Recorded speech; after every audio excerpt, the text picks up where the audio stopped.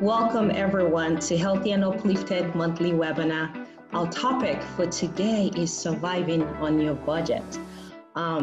It is very important during this time period that we learn to survive on our budget. We have excellent keynote speakers, moderator, co-hosts that will be helping us facilitate this dialogue that would help us get the tools necessary to survive during this hard time. Before we venture out to enjoy this dialogue, I would love to introduce my co-moderator. My co-moderator is amazing. I'm glad we started this Healthy and Uplifting webinar with her, and we're going to be ending this series with her as well. So let me introduce Dr. Jaju to you. Dr. Uche Jaju, a FACP is a hematologist and medical oncologist with a practice focus in breast cancer. She loves running, cooking, and entertaining. I will begin by introducing our keynote speaker. Dr. Okeke is a Kaizen-spirited healthcare executive. She has 17 years experience in patient-centered care. Her passion is to support healthcare leaders and agency improve and better integrate healthcare delivery processes, and in the process, save lives. Our next keynote speaker is Dr. Kabari. Dr. Kabari graduated from the New York Chiropractic College in New York. He also is the one that brought chiropractic care to Nigeria. Next speaker is Dr. Latifat. She is a practicing gastroenterologist as well as a money and mindset coach. She helps women and even men transform their relationship with money so they can live richly, spend well, and develop financial confidence. The last but not the least is our master keynote speaker, Ms. Timolin. Ms. Timolin is a money magnet, author, speaker, teacher, thought leader, and a world traveler. Please join me, you all, to welcome our keynote speakers, master keynote speakers, and session leaders. Thank you. Hello. I was born and raised in Mississippi to sharecroppers and cooks. And that is kind of where I learned the wisdom of being a financial manager and just learning how to manage money well. We will look at financial stability through three lenses. Money is emotional, money is a tool, and money is legacy. Money is emotional. At this whole concept of money is emotional, and especially because of certain people's experiences, we've had very traumatic history and experiences that will make money very emotional for certain people. And when I say that money is emotional, what I am saying is that our feelings act as partners with our spending habits.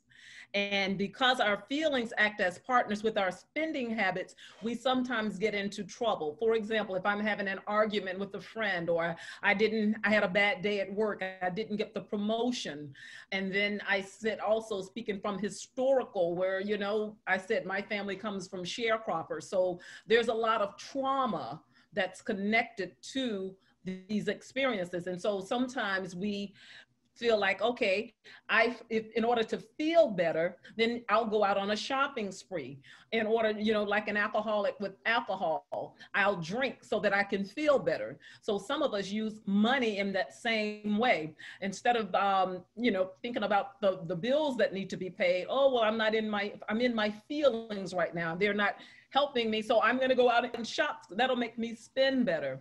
And so what I always like to talk about is let's look at our feelings and be able to distinguish, our feelings from our wants. And it's just like what Big Mama would say growing up. It's like you never go to the grocery store when you're hungry. So never go to Amazon when you're in your feelings. And the next thing is that we do need to have a budget. Your budget is your best friend. All it does is tell your money where to go. In my book, I call it Mind Over Money, How to Live Like a Millionaire on Any Budget. And what that means is you want to live the life of your dreams on this earth. So your budget and your money are your resources that will help you to do that. We'll go on to the next slide. It says money is a tool. And what does stability represent? Money to me stability represents the ability to flourish in a great economy and to maintain it even if the economy is slow. So regardless of what's happening, when you're using money like a tool, you're not subject to the fluctuations in the economy.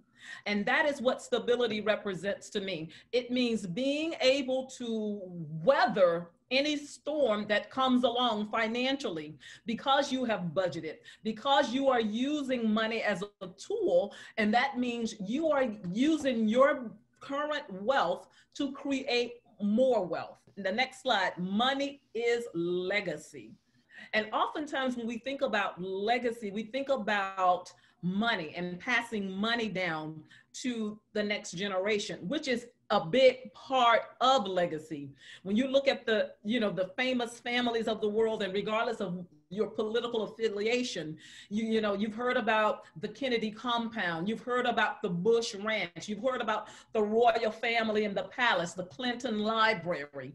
These are also part of this is also part of their legacy. And even as working people, we need to think about our legacy too. And yes, it is the wealth, the resources, the finances that you pass down to the next generation. From this day forward, figure out how to start saving. And even if 20% seems a bit high right now, then think about 10%, think about 15%, because your legacy is something that you're gonna pass on to the next generation. Wow, what a great talk. Legacy, tool, emotional, the beauty of making a legacy off of what you're passionate about, right? Yeah. So I'd like for you to comment on the difference between income and wealth. And there's something that is a big burden for many of us in some parts of the world and some racial ethnic groups, which is the extended family responsibility. So could you comment on saving, keeping in mind extended family responsibilities? The difference between saving and I think what I'm hearing is that we are not necessarily, we're saying, I don't have enough money to save.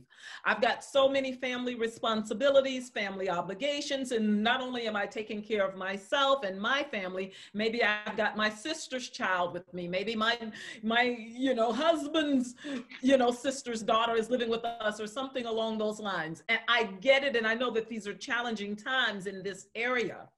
And I do think that, everyone's financial situation and household is different, but that's where you really go into that structure and that plan that I'm talking about. So maybe everyone's not able to contribute financially, but everybody's able to contribute something. And so let's just say, for example, if you've got children in that environment and you're paying childcare fees, then maybe one of the older children, maybe the one who's living with you can work out some sort of arrangement where, in exchange for the resources that we're providing here, maybe you can watch the children when they get out of school from 2 to 5, and that will eliminate childcare expense for me. Thank you again, Ms. Timoline. Again, I definitely agree, and that's why we are putting up this webinar to talk about financial wealth. The next question will go to Dr. Kabari, and it's for Dr. Kingsley Kabari. Okay. Hi, sir. So, sir, you heard Timoline talk about the emotional part of money or money as a tool. How can we immigrants build legacy when we are starting from negative? What I would like to elaborate a little bit on in terms of money is, first, I believe that we need to understand money and what money is, because a lot of people don't understand money. They just look at it as something that can just be spent and it will come again, but that's not how it works. True that money moves the world around, and we cannot survive without money, but we need to understand money, we need to understand our value, and we need to understand what we are worth. Just to give you an example, back in the early 2000s, a gentleman by Dave Chappelle, which you guys, some of you probably know him, the comedian, started a show on Comedy Central. And Comedy Central didn't think the show was gonna do well, but this gentleman knew his worth, so he took the risk and started the show. Now the show did very well, and Comedy Central came around and wanted to take ownership of the show and write a very stiff contract. He says, no, I am not going to accept it. He walked away from $50 million because he knows his worth.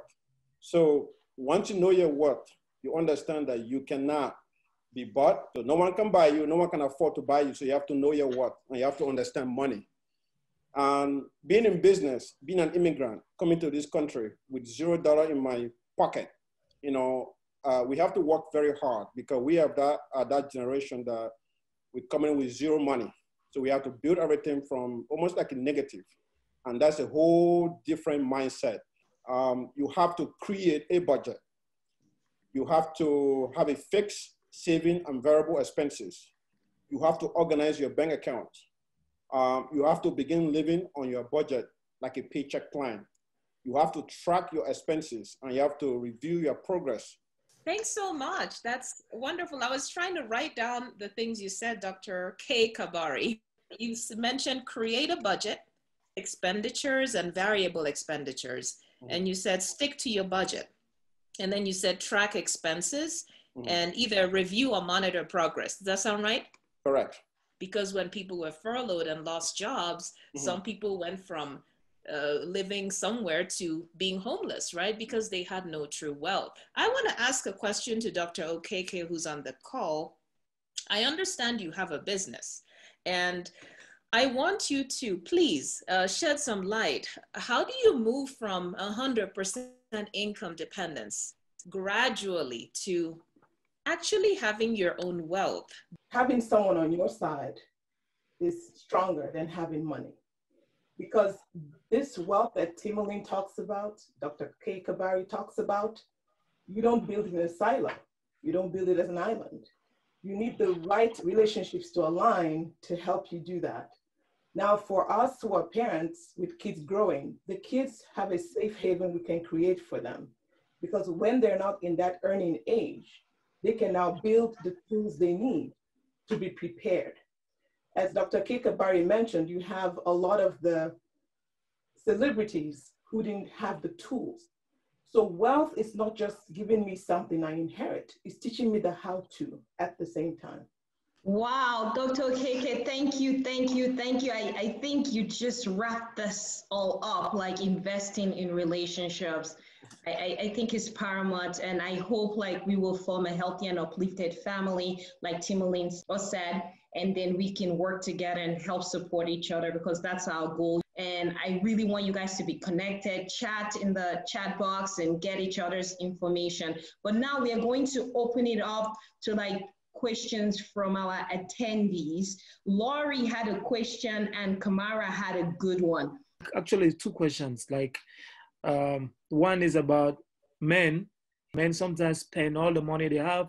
They've invested all the money over the years throughout their career, and maybe they want a beautiful lady somewhere and they want to spend all of it to get a lady as a wife, you know, buying them houses, expensive cars and everything, taking them on trips. At the end of the day, maybe if they succeed in having the lady, now they go broke. Is it a need to have a wife? And the second thing is about COVID and how budgets have been affected. For example, I live in New York. Before COVID, I had my budget, and which was relatively low. Then COVID came and it changes everything. So now in those kind of situations, how can people fit into the adjustments that happen along the line because of natural disasters or other, you know, unforeseen circumstances? Dr. Kubara, can you answer his question? Is there a need or a want if you use all your money to find a spouse? Well, you cannot buy a wife. That is number one. Number one, you don't marry someone because you feel sorry for them. You don't marry somebody because of money. You don't marry someone because of anything. You have to marry somebody in your class. So the person has to be in your class. If it's not in your class, you could spend as much money as you want. You could go on the best trip in the world and it's not going to work. All right, great. And the second question will be for Dr. Okeke. Did you hear his question about budgeting and thriving during the pandemic? That said, when people say budget, I've been where you are in my own ways over the years, where you don't even have the space in mind to have enough, let alone budget. So when those times come, you dig deep because you have to create the income to budget. So there's a time and place for everything. When you're in that spot, you hone in and create income. And income may not be your traditional apply for a job. It might be digging deep to see what are the talents I have that I'm not using. And how can I turn that around? It could mean you're going to offer being an intern for a month and see solutions that you can bring to the table and spin that into income. So don't limit yourself.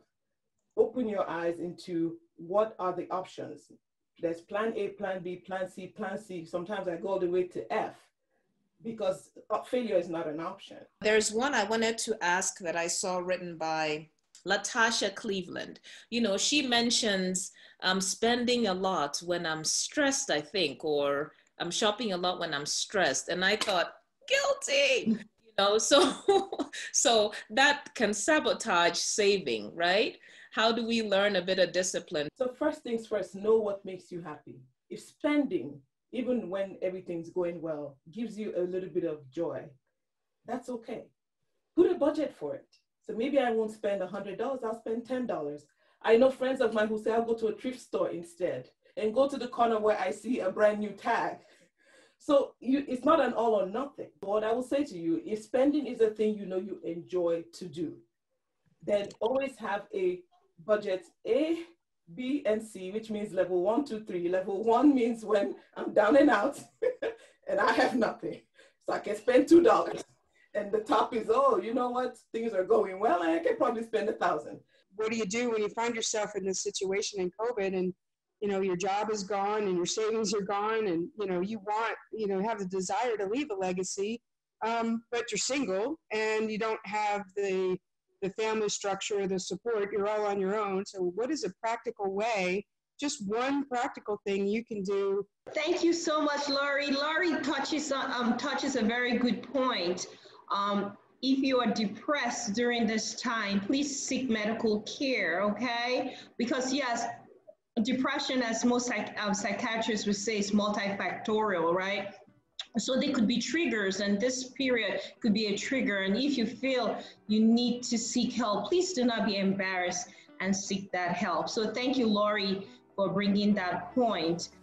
All right, so our next event, monthly webinar, will be on November 8th. It's going to be on maternal birthing health, and we're going to be talking about Black maternal health. We're just going to be talking about, is it safe as a Black woman to birth in the United States? So it's going to be a really, really good conversation. Before we switch gears, I want to thank Dr. Jaju. Dr. Jaju started this webinar series with me, Mothering Successfully During COVID. It's now ending or ended. So I'm glad she's here today to finish this webinar with me. So I'm very, very grateful. If you haven't attended the previous 3 webinars, please check out our YouTube page, Healthy and Uplifted, for you to watch them. They were really informative. They have really changed lives. For me, the last one, especially when we talked about staying fit and focused, has really changed my life. I think I've lost some weight just by practicing the tips that were given to me. And I think this webinar also will change my life, as Timoline talks about budgeting, right? She said, don't be afraid of budgeting. Make sure your money works for you. And Dr. KK comes in and says, you know what? Investment is relationship as well. It's not just money. And Dr. K. Kabari talks about finding the right mentor. Oh my gosh, you guys, I am always filled by hosting this. And all right, again, without a team, there's no Healthy and Uplifted. I'm really humbled to have an amazing team of people that sit together to plan this program, to make it work. So thank you. I want to start off by thanking Brianna Chicheri. She's a medical student all the way from Houston, and she still makes time to be our tech support during this webinars. I am so grateful. Thank you, Brianna. Etlin Peacock is our media specialist. Thank you so much for making sure our programming is acceptable. and I'm just grateful for you. Bola Adams. Bola is my brain. She is my intern. She works so hard to coordinate this programming, reaching out to our speakers, making sure their bio is up to date. Bola, thank you. And it is me, Dr. Azuma, founder, executive producer of this show. Next is Noble Ndubisi. He's our creative director. He designs all our flyers, makes sure we're correct, and just helps us manage our YouTube channel. So thank you, Noble. Thank you, thank you, thank you. He's all the way from Nigeria, and his flyers are amazing. Thank you, thank you. And then Alfred Kamara. Thank you so much. Kamara is a well-known journalist. He has worked for many organizations while he was in West Africa, actually Africa, but he decided to further his education by getting a master's in journalism. Thank you, Alfred, for making sure our work is quality. I appreciate you. The next person, the last but not the least, is Latasha Cleveland. Latasha is our assistant executive producer director. She just helps out wherever we need her. We are so grateful. So again, thank you for this team. I appreciate you. Thank you, thank you, thank you.